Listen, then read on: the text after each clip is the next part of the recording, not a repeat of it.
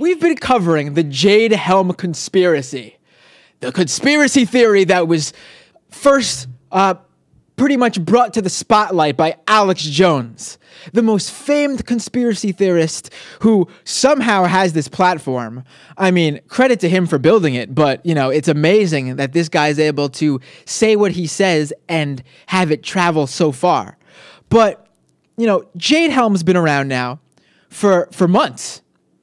We covered it last month, just as it started to reach sort of a mainstream. It started to reach the mainstream, and people outside of Texas and the surrounding area started to really become in tune with what's going on there. To just give you a quick refresher, there are people in the West, in Texas and the surrounding states, who believe that there are military operations going on right now. And there are. It's called training. But they believe these military operations are the U.S. government preparing to go into Texas and other states, round up all the people, the conservatives, and bring them to camps set up in Walmart. That's right, Walmart detention centers. And it's part of a military coup for Obama basically to become that final step in becoming a true tyrant and control all of us. Take our guns, I guess finally make same-sex marriage the law of the land. You know, the horror. But, you know, a few weeks ago, Rick Perry came out. That's right, Rick Perry. And he said, unlike my successor, the current governor of Texas, Greg Abbott, who's actually using state funds to try and find out what is going on, what's truly going on. I have to set up an investigation to find out what these military operations are. Are they really trying to overthrow the American people and the current state of Texas, the current government in Texas? You know, Rick Perry, of all people, came out and said, that's absurd. I disagreed with his reasoning behind it, that we should question our government, but never the military. Never. I mean, that's bizarre to me. But he was saying, I'm not one of those crazies. I'm not Ted Cruz, who actually sent a letter to the Pentagon asking, are you guys really planning a military coup? Because, you know, obviously, that's how you stop military coups. You just ask them. And I'd like a heads up on that. Yeah, and then they can't surprise you with one anymore. It's part of the rules of the, you know, it's one of the laws they can't stop when they actually partake in their military coup. It's just, you know, they have morals, man. Well, Rick Perry goes on Glenn Beck show. And I guess Rick Perry realized that, you know, if I'm actually planning to run for president again, which is hilarious in its own right, but if I'm actually planning on running for president again, I guess I need to walk that back a bit and actually try to appeal to the crazies. And what better way than going on, I'm totally not establishment, man, even though I support 9 out of the 10 establishment figures running for president, Glenn Beck. A frightening thing happened that I've never seen in my lifetime. A growing distrust of the government from people who are usually waving the flag and very pro-America and pro-government. I don't know if we ever should have been pro-government, but people that generally have trusted the government. We had Operation Jade Helm, and you know, I mean, that took law-abiding, normal citizens, a lot of people saying, wait a minute, what's going on? Is the government going to try to take over Texas? I mean, some crazy things are happening now because we don't trust each other. Here's an interesting, I think, and if you put an individual, and I'll use myself, you know, I haven't announced for the presidency, but if I did, let's say that I were to become the president of the United States. Pause it. I think there will be a... Let's say that Rick Perry becomes the president of the United States.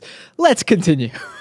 Clearly change of attitude towards that office, what comes out of that office, the messaging that comes out of that office, that clearly puts America back on a course where people I hope people always question government. They should. Our founding fathers sent us that message that we ought to question government.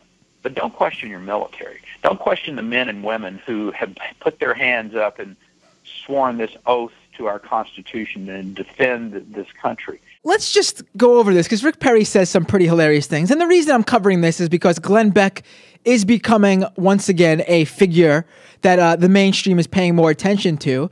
I know he sort of disappeared a little bit after he left Fox News. But, The Blaze is actually a successful, growing media property. It's growing and it's spreading in terms of its reach. And Glenn Beck's show in particular is starting to get more attention, especially as we get to 2016, and especially as he's pretending that he's not, I'm against the Republican Party, man.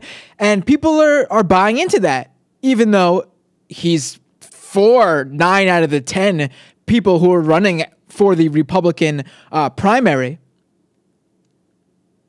But just because he's not for Jeb Bush, apparently, that means he's anti-establishment.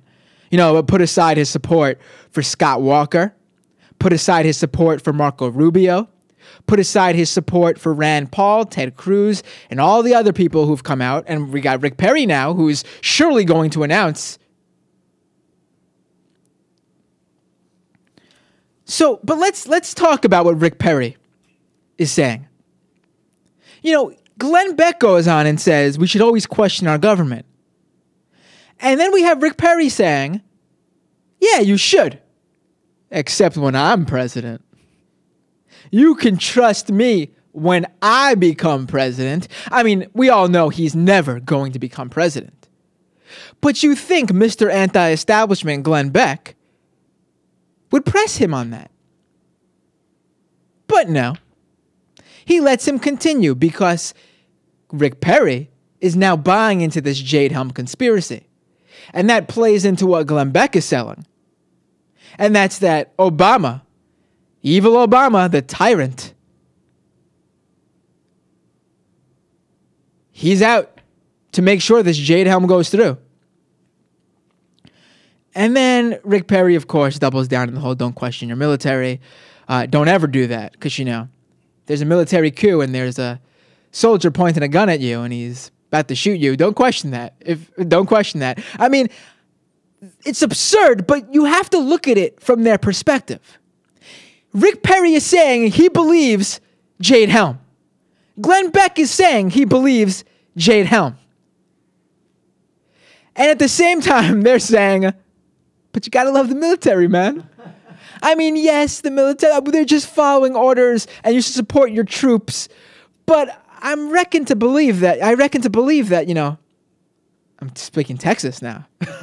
But, I believe that, if a soldier was actually partaking in a military coup and overthrowing the American government, spitting in the Constitution's face, we should question that military.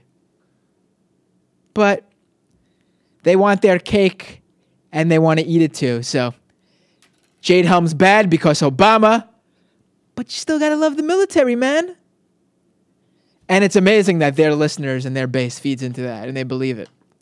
They don't even question that. Embarrassing. It's embarrassing. It's the only word. Yeah. It's pathetic. It's embarrassing. It is. It is